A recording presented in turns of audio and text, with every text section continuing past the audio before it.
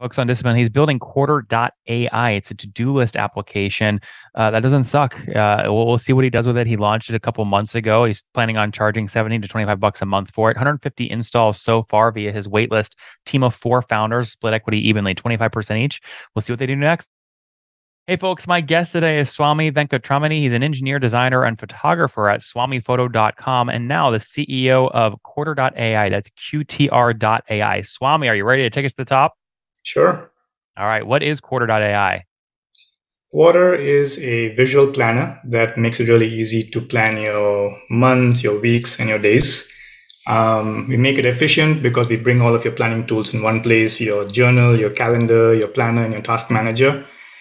But efficiency is only one part of the equation. The other part is, can you be effective? And that's to do with your systems and your methods and routines. So we've created a framework that we call Go Far. Essentially, how it works is you start your quarter by breaking down some of your goals into smaller steps, putting a plan around it, a big picture plan, and then methodically narrowing down your focus for each month, for each week and day, and even down to time slots. The problem with the current tools right now is that they do a good job at organizing your stuff, but there isn't enough clarity on how my daily tasks are connected to the big picture. So it's not very easy to know what to focus on that's going to have the biggest impact. And that's really the problem that we're trying to solve. Mm-hmm. Well, this is tough. First off, the website's beautiful. So well done. It tells like a really compelling story. The flip side of this, though, is like, this is such a freaking hard space. I mean, there are so many free tools in this space. It's hard. You're competing with engineering teams that are 200 people and the tools for free. They don't even charge for it. The second thing is like, one of the quotes I was talking about all the time with my internal team at FounderPath is we tend to overestimate what we can do in a day. Right. We're about accurate. We can do in a week, but we definitely underestimate what we can do in a year. And so you can't even necessarily trust people to set their own benchmarks in that way. And then when you have to move something from, we all have a to-do list and then the same thing sits on the to-do list for weeks and weeks and weeks. And we go, damn, should we just delete this thing from the to-do list? And then there's no process for elimination. There's only process for addition. And if there's no process for elimination, you just end up confused long-term. How do you solve these like very deep human problems?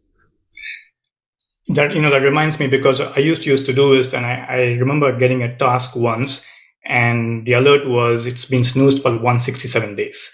And so that's what happens in these task managers, right? The list just keeps growing.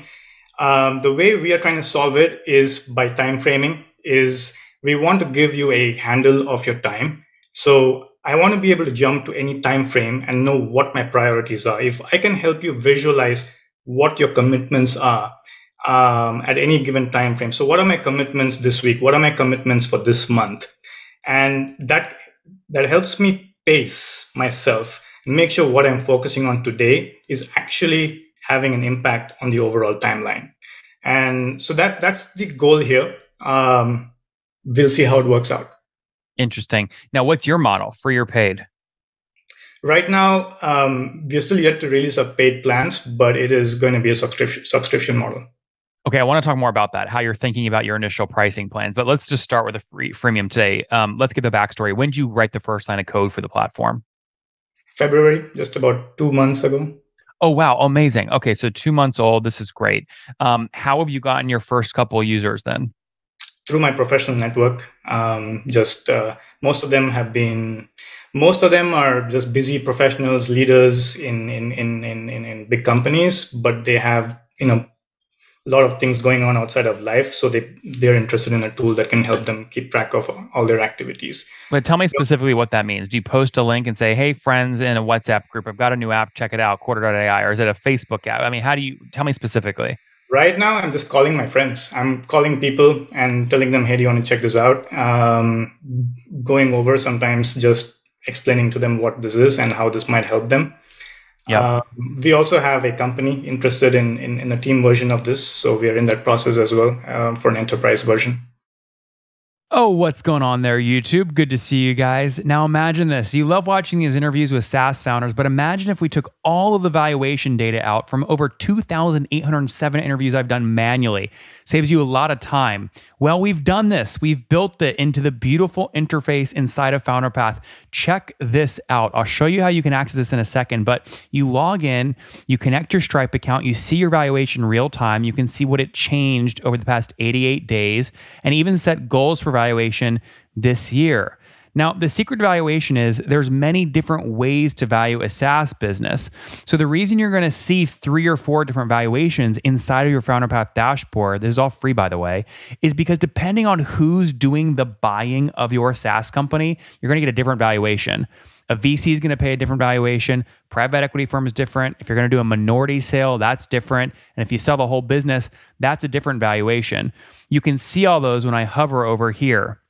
Right, so the teal is what a VC would pay, yellow is what private equity, and red is if you sold the whole thing outright. Now, what's cool about this is not built off random data. Again, you guys hear these interviews on YouTube. All these data are built from real-time valuation data points founders share with us on the show. So traction, 1.2 million, seed round, 3.7 raise, they sold 22% of their business. Go in here and filter by the event. Maybe you only want to see companies that have sold the whole business. Well, here are a bunch that have been acquired, the valuation and the multiple. Maybe you're going out right now and you're raising your seed round. Well, go in here and look at all this recent seed deals that went down, what they raised, what valuation they raised at, and what percent that they sold. There's never been a larger data set of SaaS valuations than what you can get now inside of FounderPath, and we're thrilled to bring it to you. All right, we're going to go back to the YouTube video here in a second, but if you want to check this tool out, if you want to jump in and sign up, you can check it out for free to get your valuation at this link, founderpath.com/products/valuations. Or if you go to founderpath.com and hover over products, click on get your valuation here and go ahead and sign up to give it a whirl. Again, all that valuation data live right inside the platform. I hope to see you there. All right, let's jump back into the interview.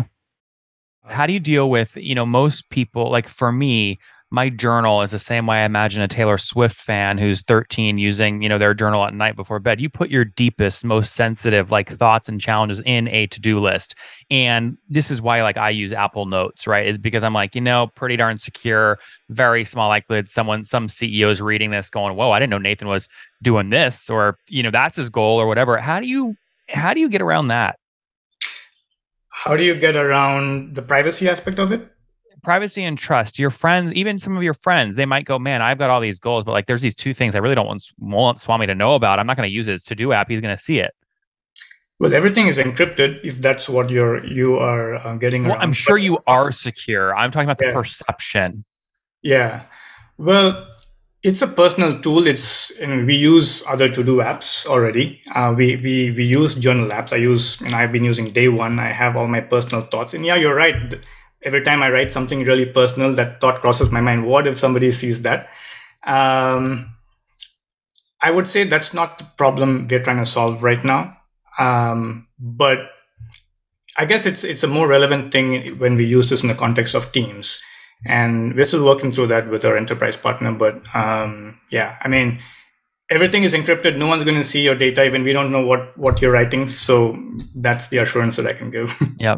Talk to me more about how you're onboarding, right? I think a lot of people get this wrong. When they first go to market, they get their first 10 customers. What you've done is nice. You've got a very professional looking website. For all I know, you could be doing 50 million in revenue. So it's a very nice website. I click invite or I want to try it. And you take me to very simple, you didn't spend 3 years coding some fancy onboarding thing. You take me to a very simple Google form and you ask the basic questions. And then you say, where do you work? What tools do you currently use? Why are you interested in Qtr and how'd you find out about us? Tell us why those questions specifically and what you do with the answers. Yeah. So in this first phase, we are trying to nail who is this going to be most useful for. And so those questions the answers to those questions help us understand that. And we've already found some patterns from the submissions. And it was kind of surprising actually, because we thought this would be used a lot by, let's say, solopreneurs or entrepreneurs, but we've actually seen a lot of interest from senior managers and CFOs and CTOs from companies, and they want to use this for their personal life. So the form has helped us, figure out what who is really interested in using Qtr. So what do you do if I fill this out? Do you accept everyone, or are you rejecting people? No, so we built a system where right now, if you fill it out, you're most likely to get in. But we have a system where we have to go and approve you, and then you'll get an email. And in that email, we have a walkthrough video and just the vision of Qtr. We're explaining why we're building it, and then you can start using it. Interesting. Okay. And what is using it? Is it a web app, a mobile app? What do I get? It's a web app right now. Okay. Interesting. Okay. So that's go to market. How many folks have you let in so far? Right now, we're at about 150. 150. Okay. Interesting. And have you started? Let's talk about, your first price, your first paywall, right? What's the price point? What do you put behind the paywall? What do you keep for free? How are you thinking about this? We're thinking of somewhere around 17 to 25 on a monthly basis, and maybe like a week free trial. And can I ask you a question before you build this in like whatever price model you really want to use?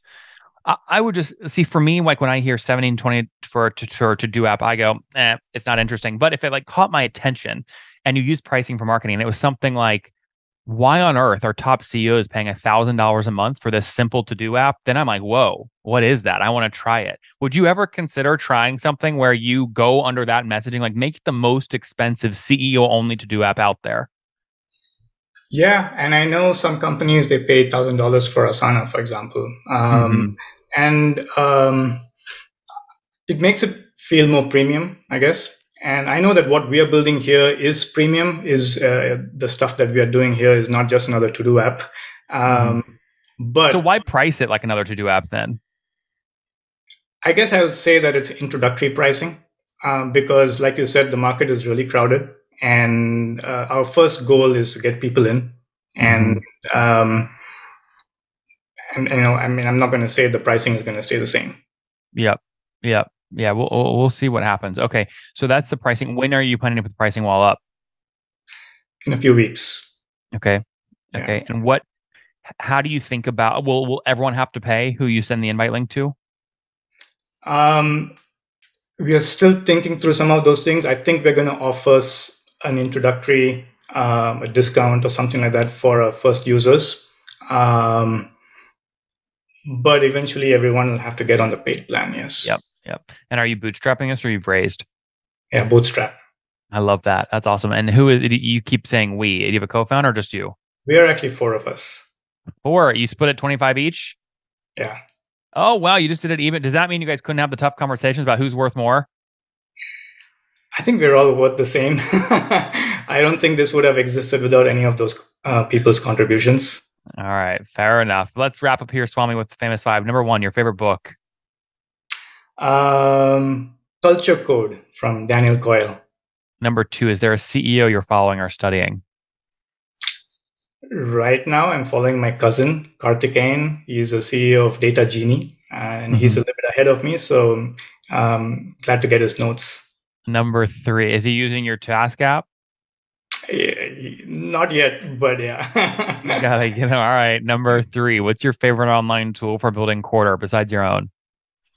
Oh, come on. I was going to say Qtr, but yeah.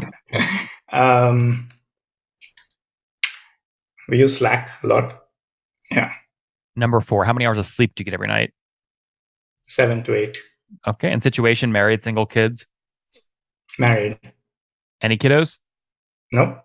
No kiddos. And how old are you? I'm in my early 40s. Early 40s. We'll say 41. Last question. Something you wish you knew when you were 20? I wish I focused more on discipline and planning my life a little bit more. All right, guys, there you have it. Focus on discipline. He's building Qtr.AI. It's a to-do list application that doesn't suck. We'll see what he does with it. He launched it a couple months ago. He's planning on charging 17 to 25 bucks a month for it. 150 installs so far via his waitlist. Team of 4 founders, split equity evenly, 25% each. We'll see what they do next. Swami, thanks for taking us to the top. Thanks so much, Nathan.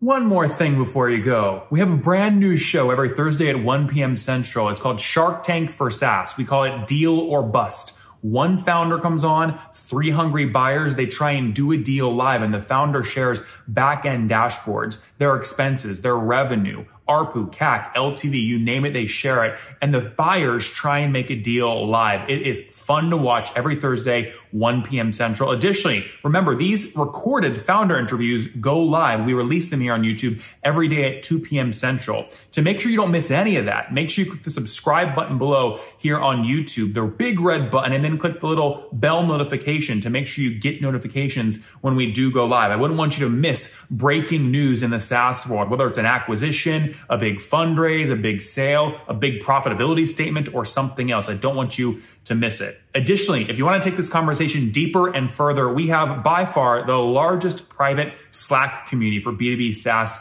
founders. You want to get in there. We've probably talked about your tool if you're running a company or your firm if you're investing. You can go in there and quickly search and see what people are saying. Sign up for that at nathanlatka.com/Slack. In the meantime, I'm hanging out with you here on YouTube. I'll be in the comments for the next 30 minutes. Feel free to let me know what you thought about this episode. And if you enjoyed it, click the thumbs up. We get a lot of haters that are mad at how aggressive I am on these shows, but I do it so that we can all learn. We have to counter those people. We got to push them away. Click the thumbs up below to counter them and know that I appreciate your guys' support. All right, I'll be in the comments. See ya.